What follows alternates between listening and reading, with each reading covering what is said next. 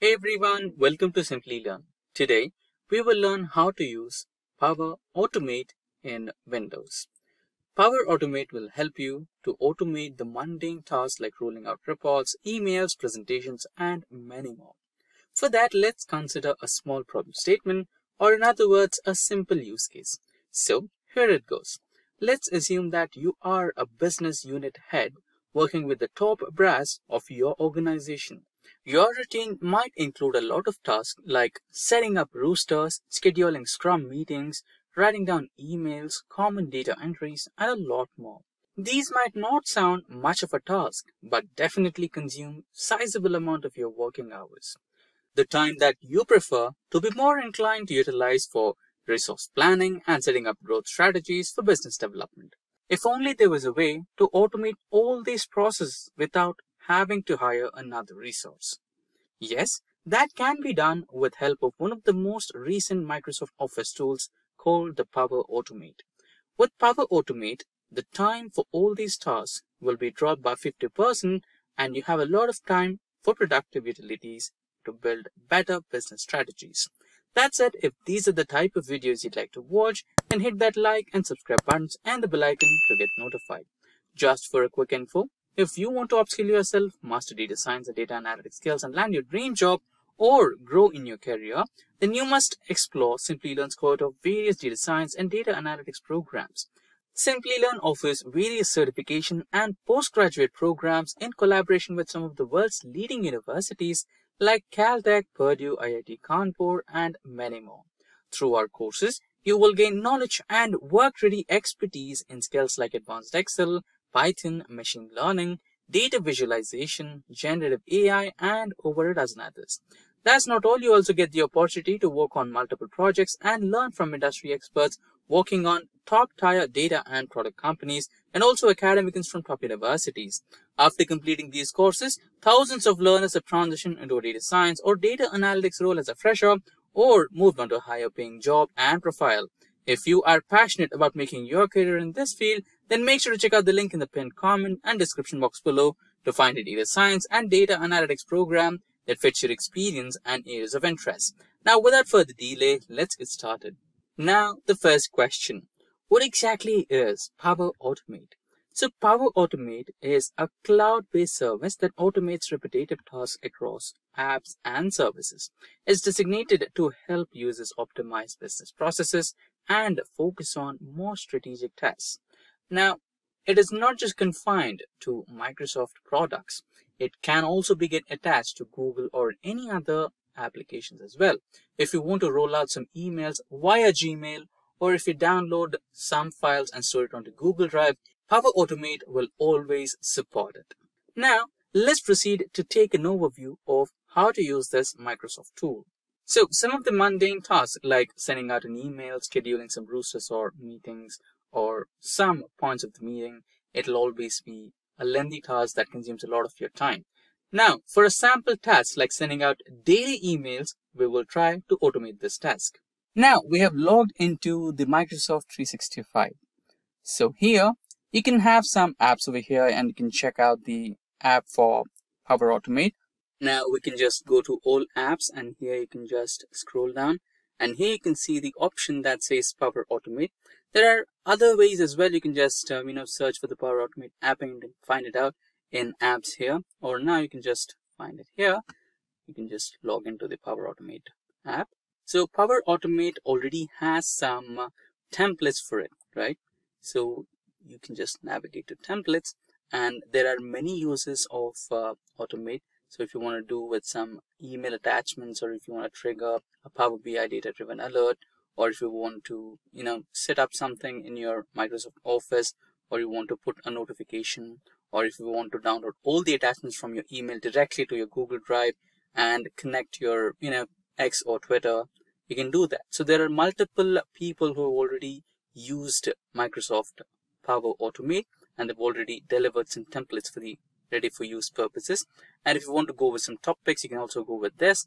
Or if you're working with remote work kind of style and you wanted some applications or some automation things you are looking for, You can also look at the templates which are remote work related. You can just go through all these templates and go ahead with that. Apart from that, if you're looking for some data collection type of automation, you can also do that. And if you're looking for an email automation, you can also do that.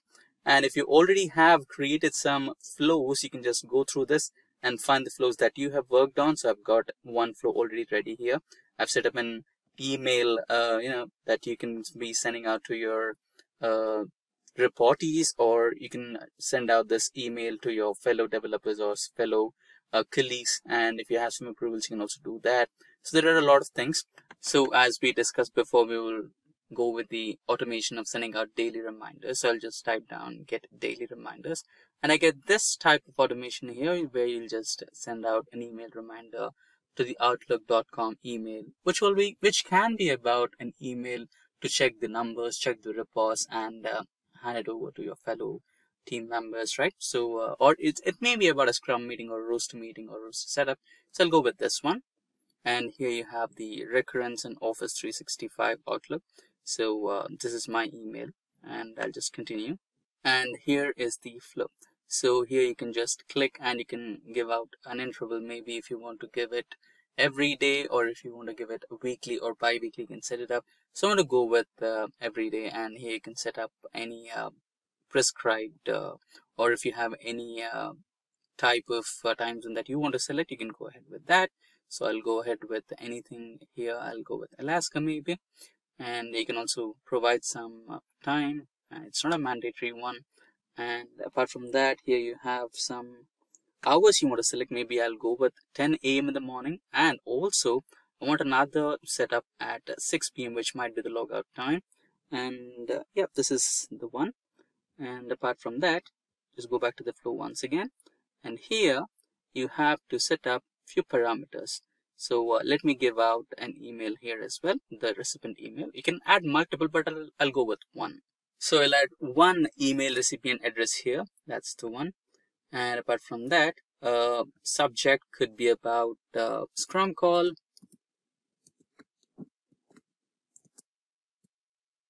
with report updates or with numbers, with number updates. You can give anything according to the business needs. And you have a reminder, and I think I'll add the same subject here. There you go. And you can also provide the importance. So I'll go with high importance one, so that the recipient will understand. So far you have set up the flow. I think it's fine. So you have no more notifications here. This says the flow is completely fine.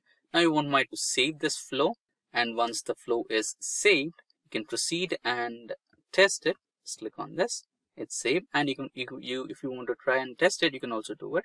Just test it, and it can happen in both the ways, automatically or manually. I'll now go with the manual one, so that I can just cross verify if this is happening or not at the current time, right? We set a timing 10 a.m. in the morning and 6 p.m. in the evening, right? So it only happens twice. But now if you want to run it at this particular instance, you can also do that by just testing it, right? I've tested it, and I have sent out the yeah, it finds good. And now if I select run flow, then it will run the flow. Now it has already done. It's successful. No problems here, and done. And you can now just kind of log into your Outlook email, and then check the email, right? Just a second while I log into my inbox. There you go. Now we have this particular email that we sent right now. You have a reminder, Scrum call with numbers update, and you can just reply or forward it. So this is how you can just automate the emails with your Power Automate, and you can just send out email reminders to your fellow developers or teammates on a regular routine. And that's how you automate a lot of simple things as your daily tasks. And I've already created 2 here. And if you go to templates, you have a lot of other templates here, most of picked. Or if you're looking for a dedicated one like data collection, email, calendar, mobile, etc., you've also found them there. And if you're still in confusion, maybe you can just type down and find the templates which are in match with your requirements. So that brings us to the end of this session on automation using Power Automate in Microsoft. If you have any queries regarding any of the topics covered in this session, then please feel free to let us know in the comment section below, and our team of experts will be happy to assist you as soon as possible. Until next time, thank you for watching and stay tuned for more from Simplilearn.